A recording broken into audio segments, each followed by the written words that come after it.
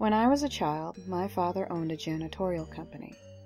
It worked almost every night at our local showbiz pizza place. He would often bring me along to work with him so I could play all the arcade games without having to wait in line. He'd even spark up the towering animatronics and let me watch them play Happy Birthday and other quaint little jingles. It was so much fun. Until the curtains closed and it went all dark, of course. I don't know. I guess a part of me hated not being able to see the fake animals, especially the wolf or that big gorilla that would play on the keyboard.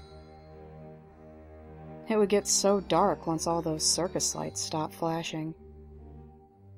But knowing that they were hiding just behind the curtains, it severely spooked me. Another part of me was glad that I couldn't see them. With their large plastic grins, those bulging eyes, and blinkless stares that trapped the false joy of their act.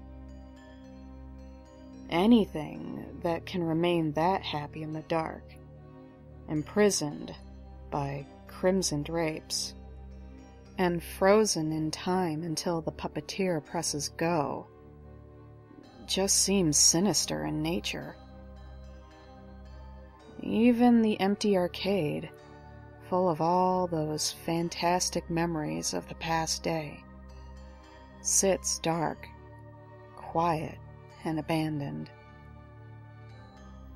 There's just something very unsettling about a place that can bequeath equal parts of joy and dread when the sun sets and the doors are locked.